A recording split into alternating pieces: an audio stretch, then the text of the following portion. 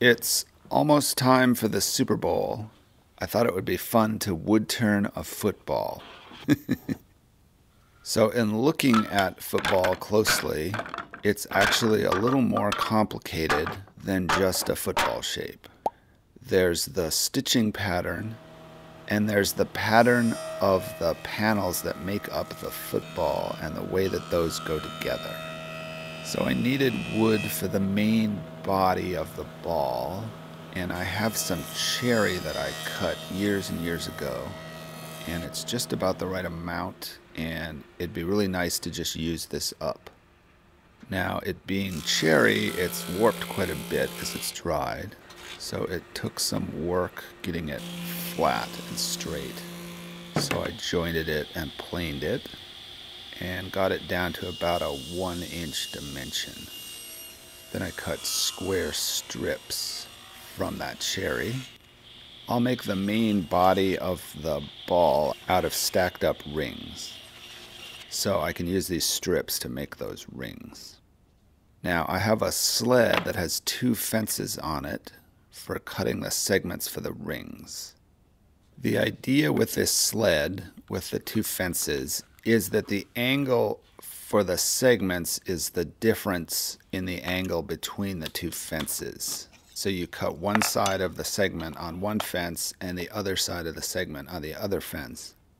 So if you can use something that you know has the angle that you need, like a 30-degree triangle to make 12 segments, and that angle is super accurate, you'll get a ring that goes together without any gaps. And it makes it really easy to set up and know that you're going to be precise. And I made a distance gauge that lets me set the length of each of the segments. And the length of the segments determines the size of the rings. So it's just a matter of doing a drawing that will give you the relationship between the length of the segment and the size of the ring. So you can see I'm just going back and forth between the 2 fences. And you can see how it goes together. And I'll usually do the first one and put a clamp around it and see if all the seams are tight, and to check to see whether my angle was right. Now the football is divided into 4 panels with a seam between each of the panels.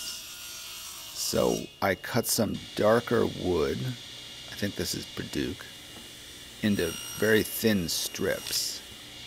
Now these strips don't have any angle to them, but I can insert 4 of them into each ring and divide the rings into 4 sections. And this will become the seam running down the length of the football.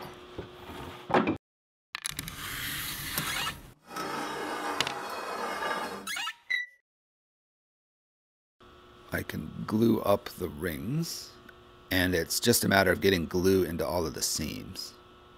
I think this was the first one I did.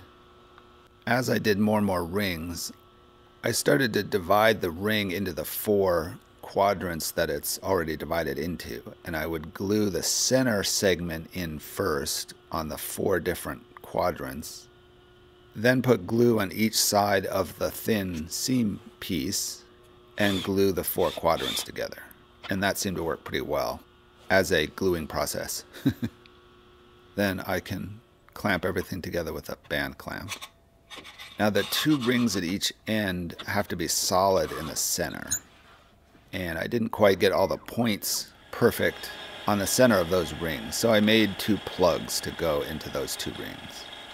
And I can use my new vertical table on the CNC machine. And I cut those plugs to fit into the hole made by my 1/2-inch drill bit. So I can drill out the hole for the rings on the drill press, which is a lot easier than trying to mount the small ring on the CNC table to cut the hole. Then I can glue the plugs in place.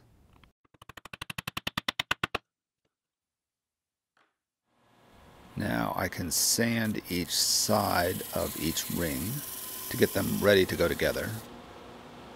And this is how they stack up.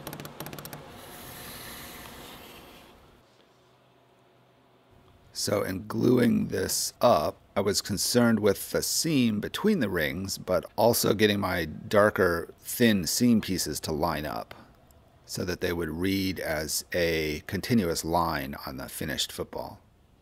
The other way to do these seams would have been to have glued up the entire form without the little dark pieces, then cut the glued up ring of footballs into 4 quadrants and glued the seams in as one continuous piece. Doing it this way meant that my rings weren't staggered like a brick pattern, so the segments make a grid. And in gluing these up, I started by gluing them in pairs, then gluing those pairs together, then getting to where I had the 2 halves glued together. This means I have one seam at a time to worry about.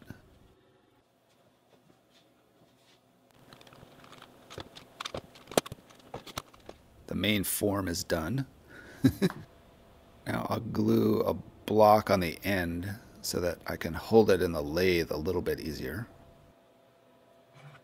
Now I need to start making the pieces that will make up the pattern on the football.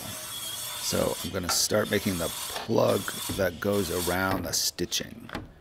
And I glued up some more of the cherry pieces. And once that was one piece, I glued it down to a scrap piece of plywood. And this will let me hold it to the CNC table. So making the pattern in the football is going to be a process of cutting and then adding and cutting and adding. So I'm starting with the center, or the base of the piece under the stitching. Then there's a seam that goes around that piece. So I will cut a hole in a piece of padauk, the same wood that makes up the pattern in the rings. And I can cut my centerpiece free as it's cut now. Gluing it down to the board meant that I didn't have to make bridges on the sides of this piece that would have to be cut off. So this isn't necessarily an easier or better way to do it, it's just a different way to do it. Now that piece can get glued into the hole that I cut in the padauk. Now I wanted to keep the padauk mounted to the CNC table in the same place, so I glued it on the CNC table. Now I can cut out that whole system with the little piece of padauk around the centerpiece. So I get that seam. That seam I did have to use some bridges, so I had to sand those off. Now I recently got a new 4th axis attachment for the CNC machine. And for this project, and I know this is going to frustrate some people, I'm just going to use it as a work holding setup. So it's sort of just a fancy vise. But I can set up the round football and hold it in place with this while I cut into the side of the football. And I can get it aligned vertically. Now, if I'd done the process that I was describing earlier, where I made the form of the football and then cut it into quadrants, I could then hold one of the halves down to the CNC table and do this without the 4th axis attachment. So I cut the hole for the piece that I just made earlier. Now here's where I made a giant screw up, and I accidentally cut on the outside of my line instead of on the inside, and I took out too much. I'm kind of amazed that the machine was able to cut full depth all the way around like this. It was a major screw up. I'd done all this work doing all these fine adjustments and all this studying and all this testing, and then I'd just do a giant major, like take a chainsaw to it kind of screw up. Well, I cut to the outside of the line and not to the inside of the line. So I completely screwed up the hole. So what I'm going to do is build a patch and put that on this, and then do the stitching for the football on the other side. So there'll be a patch on this side. So this is what that finishing pass should look like. Just taking off a few thousandths of an inch. Now, because I wanted to do some more cutting on this location on the football, I didn't want to move the football. So I wanted to put the pieces in right where the football was in the lathe. So I put some support in under the football, and I could then work on it without moving it and without running the risk of damaging the lathe or the chuck and the tailstock.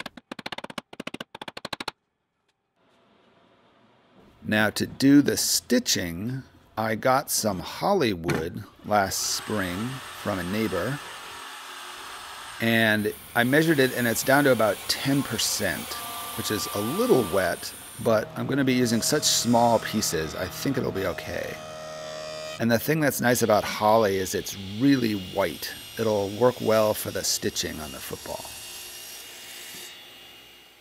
Now, I cut out the pieces for the stitching before I mounted the football on the lathe. So I used the vertical table to hold the piece on end, and I could cut the stitching pieces out of the side of the piece of holly. And I could cut those free. So now I can cut the holes for those pieces of stitching. So there's a long piece that runs the length of the football, and I can glue that in place. And I put this piece in first so that the shorter pieces that run perpendicular to that will feel like they go over this piece.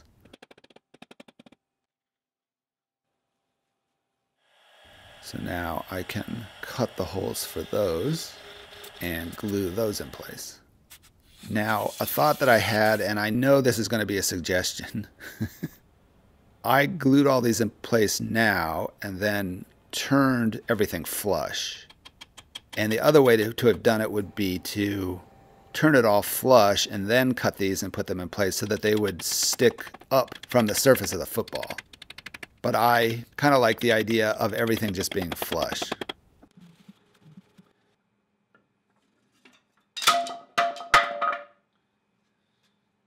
So now I need to glue in my mistake on the other side. I made a patch to go into the hole that I recut on the other side of the football.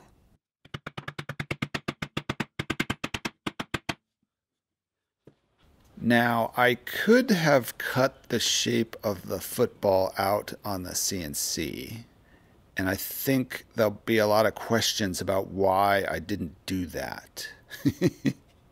But because this is such a simple shape, the time spent setting it up would outweigh the time of just doing it by hand on the lathe. And I think I was a little spooked by making the mistake on my first cut into the body of the piece. And I didn't want to do that on an even grander scale on the 4th axis, on something that was simple enough to just do by hand. Now, I'm definitely going to do some projects on the 4th axis, but this one was easier to just do by hand.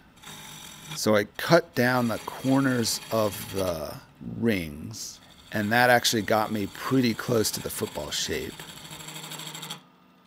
Then I did very light passes, getting closer and closer to the final form. I think the real question isn't so much whether you're doing a project on the CNC or doing it by hand or using power tools or using hand tools, or whether one thing is cheating or not real or whatever. That's not really the question. The question that's much more interesting is, how does the tools that you're using affect the project? I think that's the much more interesting thing to think about. Now I got closer and closer to the ends. Now I got it pretty smooth with the bowl gouge, but I went over it with the scraper, and the scraper still gives me a much nicer finish. So I went over everything with the scraper and then started sanding.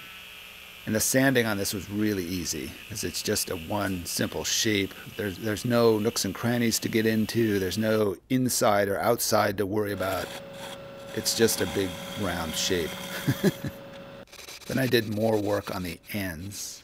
then sanded the ends. I wanted to do as much of this on the lathe as I could, as I was going to be doing the ends by hand off the lathe. This is where having a vacuum chuck on the lathe would be nice. That would be a nice way to hold a form like this with one end free of any support so that you could work on it. So it was at about the point where I couldn't do any more on the lathe. And I cut off what I could with the bandsaw. And then I just used the disc sander to shape the ends down to as close as I could get to the form of the point of the football. Then I sanded with the hand sander. And then it was time for a finish. And it always makes it look really good.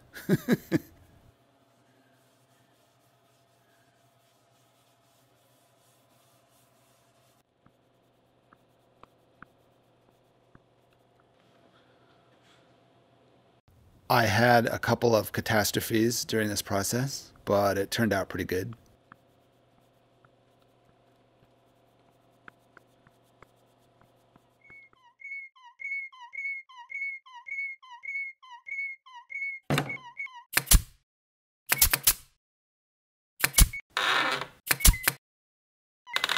Thanks for watching.